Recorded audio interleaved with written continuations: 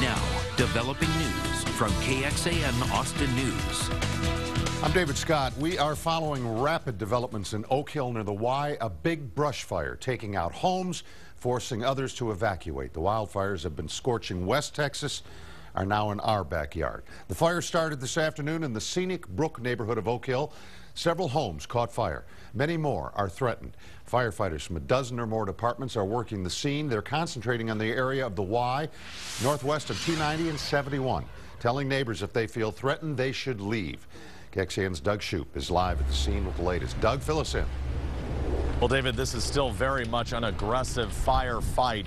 At least 5 homes in that scenic Brook subdivision did catch fire from this wildfire. At first, firefighters were using, obviously, their trucks as well as 2 Starflight helicopters to bring water in. Now, 2 C-130s have been brought in and are flying over, dropping fire retardant on this fire. APD's helicopter is also up. Now, very strong, gusty winds have fueled this fire. The fire began around 2 o'clock this afternoon, and the flames quickly spread through about 50 acres. Again, at least 5 homes did catch on fire, one on Calabram and the other on Flintstone Cove. Dozens of people have been evacuated, and there is a real concern among the neighbors who had to get out fast, leaving all of their belongings behind. Go! Everybody out of the house? Yeah, right? Yes, we're fine. We're worried about getting the old people out of that house over there because they won't come out. No, I didn't grab a hose or anything. My first instinct was to get out of there. Right now, I'm just sort of trying to figure out if we're supposed to evacuate, and we would like to do something to keep our house safe. We've got 3 dogs and a baby on the way, so we're ready. I'm nervous, yes.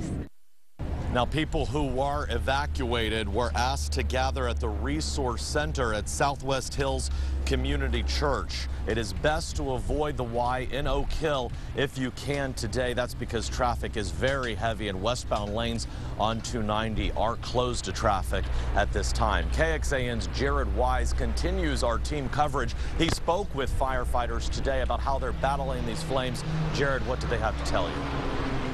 Well, Doug, that press conference ended just about 20 minutes ago here at the ACC Pinnacle building here at the Y at Oak Hill. We can tell you there have been some massive C-130 tankers dropping flame retardant from the Texas Forest Service that have just arrived on scene. You can see about 3 or 4 of them flying around dropping that red retardant. Now, this fire is burning several hundred yards just to the west of this location, just to the west of the Y at Oak Hill. We can tell you right now the Y at the Oak Hill is shut down to traffic, both 290 and Highway 71. Now, the winds are gusting over 30 miles per hour. With the super dry conditions, officials are calling this the perfect storm. Winds are blowing from the south, pushing that fire farther away from the Y.